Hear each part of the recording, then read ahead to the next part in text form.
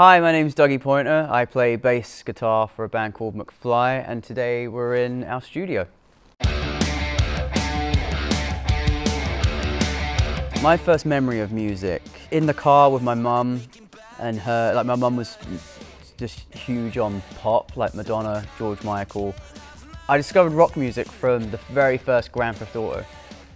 There was a radio station in Grand Theft Auto when you got in the car.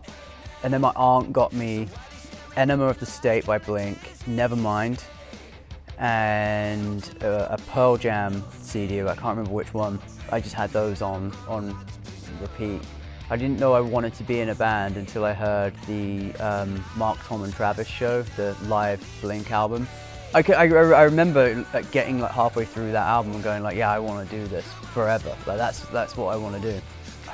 I didn't specifically like choose the bass. I used to be part of this like little group of skateboarders, and my best friend at the time broke his ankle. Yeah, he'd just be sat at home being all bummed out, like learning songs on his guitar, and I was like, fuck, I want to do that. My mum wouldn't let me buy a real guitar. She was like, you can get an acoustic one from Argos, and if you are still into it in like a year from now, we'll get you a real guitar. So yeah, I saved up my money by selling reptiles. Yeah, I used to breed reptiles. That's how I used to make money as a kid. Most kids had like paper rounds and stuff. I used to breed lizards. This kid who I didn't think liked me at all, he comes up to me and is like, there's a band with a record deal looking for a bass player. I was like, oh, okay man. And he's like, yeah, go and check the library, it'll be down there. In the NME, in the like classified section or whatever at the back, was this band signed to Universal Records looking for a drummer and bass player. A few weeks went by and we drove to Covent Garden and I auditioned. Right before I started playing, I think it was our manager at the time said, oh, can you play something, I don't know, pop? So I started playing Billie Jean and then was like, oh shit, that do-do-do-do-do-do-do, that's the only bit I know.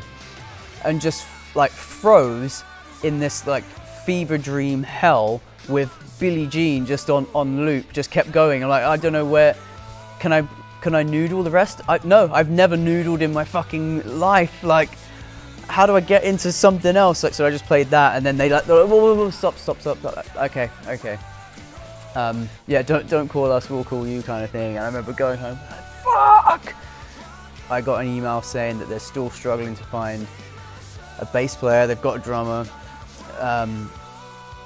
We'll send you the demo, learn the demo, and you can have a second try. So I got really, really lucky. We used to do a lot of like 60s stuff. Yeah, it had this like 60s twist with like Beach Boys harmonies and stuff. I was like, that's it, that mixed with pop punk, like that's awesome. And it was like super feel good. I was like, this is the coolest fucking shit. And Tom sounded a bit like Billy from Green Day at the time. So I got a second chance. And I got in based on just absolute sheer bass shredding ability.